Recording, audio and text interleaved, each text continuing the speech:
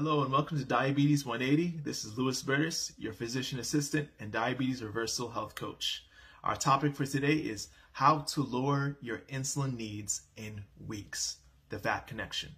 I've decided to split this into 3 parts because I want to make sure you walk away thoroughly convinced. I know this is a crazy idea that you can lower your insulin needs in weeks with just this simple thing, lowering your fat intake, but it's nothing new.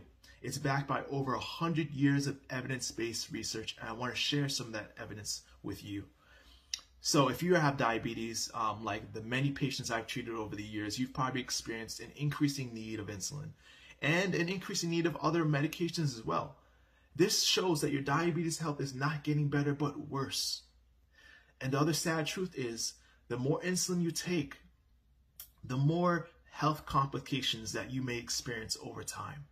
So how can we do it? How can we lower our need for insulin and improve our diabetes health? Well, it's simply in the fat.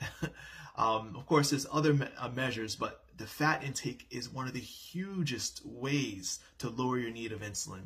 Dr. Sweeney in 1937 performed a very simple experiment. He took medical students, male medical students that didn't have diabetes, healthy, and they were put on a few different diets. One, a high-fat diet that consisted of oil, mayonnaise, cream, butter.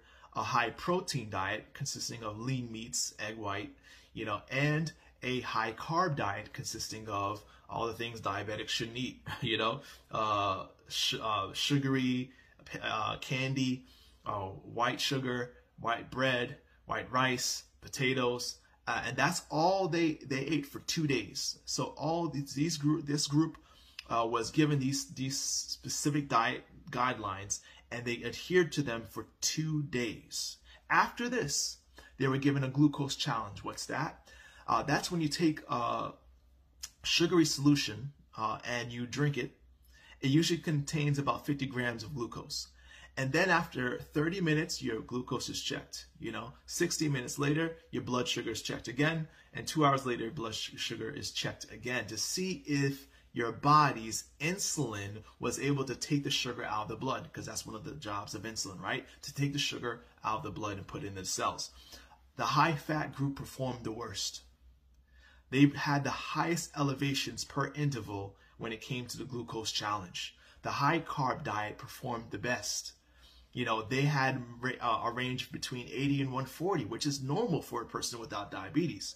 But these non-diabetic individuals who had a high-fat diet, on the contrary, their glucose challenge showed elevations over 140, which is evidence of diabetes. They were eating their way in just 2 days towards diabetes.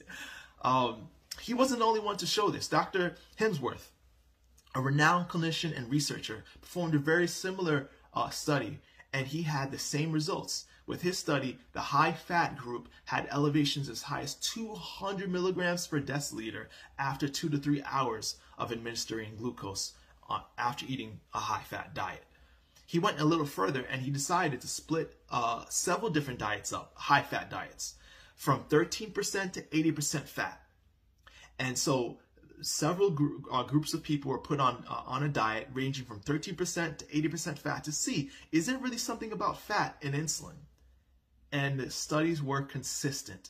The more fat in the diet, the less sensitive your body was to insulin, because the sugar stayed trapped in the blood, the higher the fat in the diet.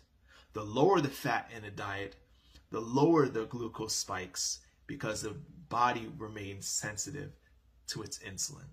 Now, I know what you're going to say. You're going to say, well, Lewis, these people didn't have diabetes. I got diabetes. That's why, that worked out that way.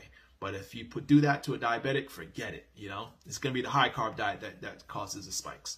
But all I can say is stay tuned. There's going to be part 2 and part 3, and I'm going to break down, even for diabetics, how evidence-based research has shown high-fat diets are tied to worsening your insulin sensitivity. So, and also decreasing the fat in the diet leads to the need for less insulin, even in just weeks. Stay tuned.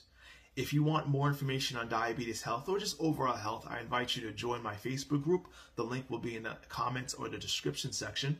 I'll also leave links to the studies that I talked about today.